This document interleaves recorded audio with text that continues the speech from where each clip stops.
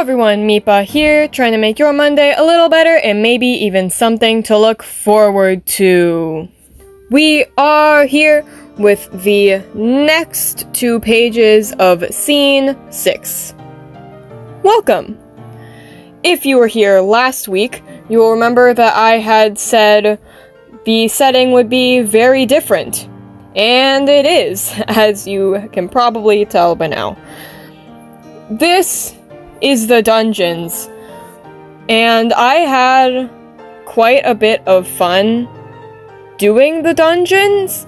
I had to make the brick walls on a separate canvas because I knew that I would absolutely die if I had to redraw every brick for every wall, for every panel, for every page. I just couldn't. So, like I did with the bookshelves, if you remember, I drew it on a separate canvas, so then whenever I need to put them on here, I use the little magic wand, I believe it's called, on Abyss Paint to lasso an area or just select a big area so that when I essentially copy and paste the bricks onto the wall, then it will stay within that area, and it's just very convenient for me to do the bricks that way, because if you can't already tell, there are a lot of bricks. So we're doing it this way for my ease, and I think it still looks pretty good. I am still happy with how the walls look, and it just makes everything so much easier. This guard as well, this little girl here, I like her. I don't know why I like her a lot. I just think she's cute. I designed her on the spot. I don't have a reference for her because she's...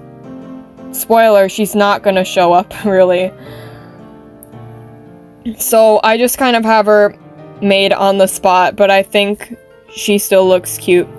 If I remember right, she's an elf. So just so you know, there are elves in this universe, which I think is cool.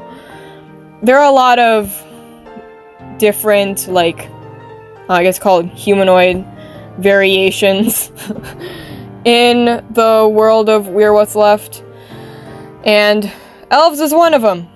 But Dr. Arcade and Luca are just humans. There's nothing really special there. But she's an elf, and I had fun with her.